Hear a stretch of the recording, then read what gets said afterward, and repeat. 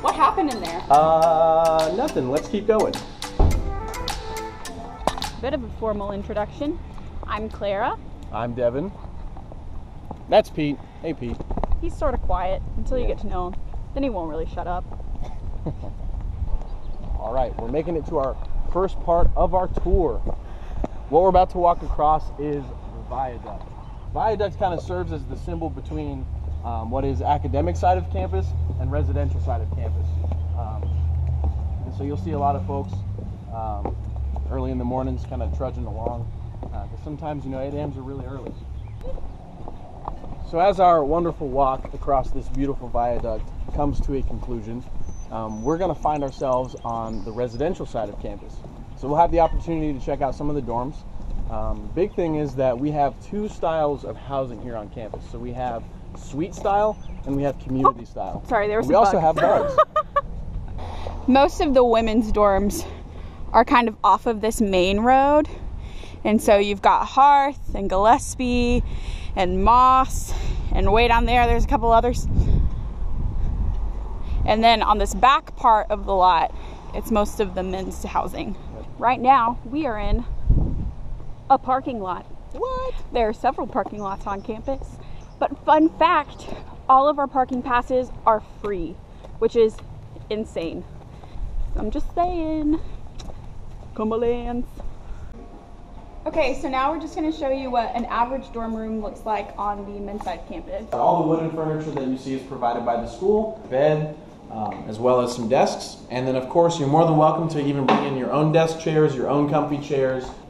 Same thing, some other people have brought in, their own shelving for extra storage.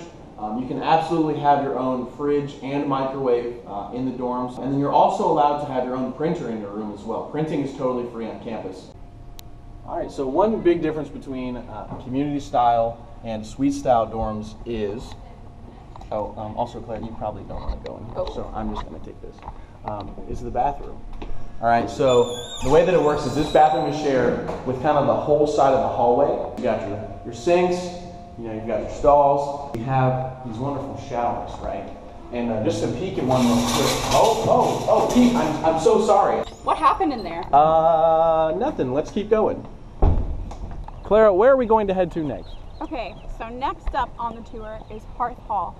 Yeah. Let us step into the suite. Okay, so with suites have lobbies. And so this is a suite lobby, and it comes with like couch, chair, table with chairs. And you can decorate them however you want. So you can decorate it as much or as little as you want. Similar to what we saw in Seiler Hall, all the wooden furniture that you see is provided by the school. And it's newish. Brand new. So you've got your beds, you've got your dresser, you've got your desk.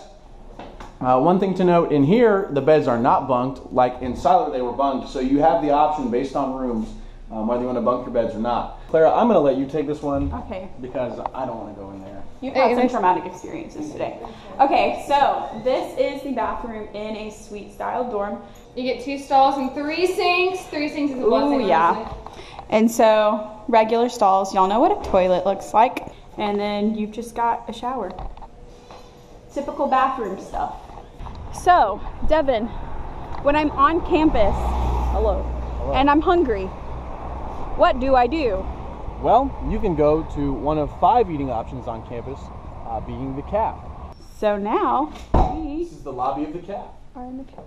I spend many minutes here waiting for my friends to arrive before going inside to the buffet. Indeed, indeed. We won't be able to go inside, but we can talk a little bit about, and you'll be able to see in more detail with some other content that we're going to show you what kind of happens inside the Caf. But the biggest thing is that the Caf has a lot of variety. Guys, I would just like to take a brief pause to point out the beauty of this campus. Like, from every angle you can see mountains. That one's King Mountain, and it's a cool place. Has a beautiful view of campus. Okay, so where we're going next is the Boswell Campus Center. And so the BCC lawn has a lot of fun events on it. There have been some, I think some little concert type things in the past, but also the Patriot Party happens every welcome week. And it's just a party full of patriots. Indeed. And then even our president, so Dr. Cochran will be down here. He'll set up a tent. You get to shake his hand, get a free t-shirt. Free t-shirts are crucial. Like Clara said, there'll be food trucks. So we'll have spike ball, cornhole, or for those of y'all that might need a little help, so that call it bags. It is cornhole though. Sorry to ruin it for you. Pete, hello. Thank you for letting us in. Nice of you to join us. So in the back of the Wellness Center, there's always a calendar that has events for the month and maybe some different, some workout of the week that has different exercises that you can do. So now we're in the back part of the Boswell Campus Center, frequently called the BCC. And so with us being on the middle floor, everyone refers to it as the mid-BCC. So we're still in the mid-BCC area with Starbucks over here. And then the rest of this space is just kind of hangout space. So many times during the week, I'll come in and people will be doing homework here, playing games with their friends, just chatting with their friends. And then also, some of y'all may have heard, prior to this academic year that we cut tuition by 57%. 57%! 57%. Another thing that the school is doing is we're offering free textbooks to undergraduate on-campus students. Free textbooks to undergraduate students on campus! What she said. All right, let's go upstairs here. Gonna head to the top floor of the BCC, which us students love to call the Grill. Yeah. It is home to Chick-fil-A and Tops, two other eating options on campus. So we are in the Grill. This has a lot of seating for everyone. You don't necessarily have to be eating to be in here, but if you do, that's just a plus. Right now we're crossing Walnut Street, which is just the road between the BCC and the rest of academic campus. It's a one-way street. I feel like that's important. That green roofed building right there is Campus Ministries, and then also the building next door, Nicholson Jones, is home to a few different things. Nicholson Jones is home to the ROTC offices, so if you're interested in that program, that is probably where you'd have a few important meetings. Any instructors in that program would be located.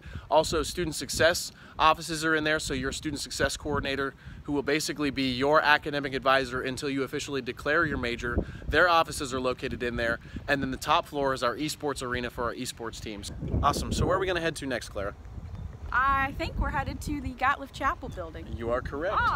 Let's head there. Let us move. So anyways, we're walking through the Gatliff Chapel right now. So aside from being the campus chapel, there's a few offices that you want to know as a student. So one of those being the bursar's office, the registrar's office, and then upstairs is the financial aid office. And of course, Gatliff Chapel, the actual chapel, is in this building. But aside from being the home of different campus ministry environments, there's also a bunch of events that happen on campus in the chapel as well. So for example, the Campus Activities Board, they have something called Spotlight, which is like our version of American Idol. That happens in Gatliff Chapel. So the school does bring in a bunch of different fun little entertainers, performers, as well as hosts, different ministry things inside of Gatliff Chapel. Now we're here. This is Randy Vernon Court inside of the O. Wayne Rollins Center. So I'm just going to give y'all a good view of kind of what's going on here. So this space will have, of course, our men's and women's basketball teams and their competitions held here. This is also where graduation takes place, walking across that stage right there. Also, there's a thing called the Forked Leadership Conference, where every spring the school will bring in big names such as, Shaquille O'Neal, Layla Ali, Terry Bradshaw, just to name a few that have been here, as well as a bunch of other names. So that is one thing that happens in here. Another thing, Claire, do you want to tell us a little bit just about maybe Pat Serve and Shoes for the Soul, two other events that happen in this space? Those are great ideas. We have two different events. We have more than two events, but these are the two that I'm going to talk about. One is called Shoes for the Soul, and so it's where we bring in a bunch of elementary school students from this area. We have a lot of chairs lined up with buckets of water, and we wash their feet in the similar fashion to how Jesus washed the feet of his disciples. And so it's humility, it's loving others and putting others above yourself, and it's just an amazing experience, honestly. But also with Pat Serve, once a year we'll have all of the undergraduate students who are enrolled in UC Engage. We'll have them come in here and they'll break up into different teams and then actually go out into the community and serve. So I know a couple of years ago I was painting fire hydrants. We've got people cleaning different lawns, painting different things. A really good way to show the community that we care and that we want to give back. Awesome. Let's step out into one of Clara's favorite places on campus. It's gonna be really loud. Yeah, woo! Oh, and windy. So our library is currently going through like a $1 million renovation. More specifically, 7.5. But it's gonna be really cold. Right now where we are standing in front of our lovely renovating library is also our wonderful fountain, which is not currently on. All right, so as we're walking, we are going to be able to see the Hutton School of Business. I lived in one of the residence halls on one end of campus and then attended classes in this building that is on the polar opposite end, and I could still make it from this building to my residence hall in 10 minutes. Well, we have arrived back at the admissions building. I hope that we've been able to provide insightful information. And again, I would encourage any of you all, by all means, please reach out to our admissions office. But we appreciate y'all's time. And from Clara and I, we just want to wish you all the best of luck on just your college search. And we hope that it brings you back to UC.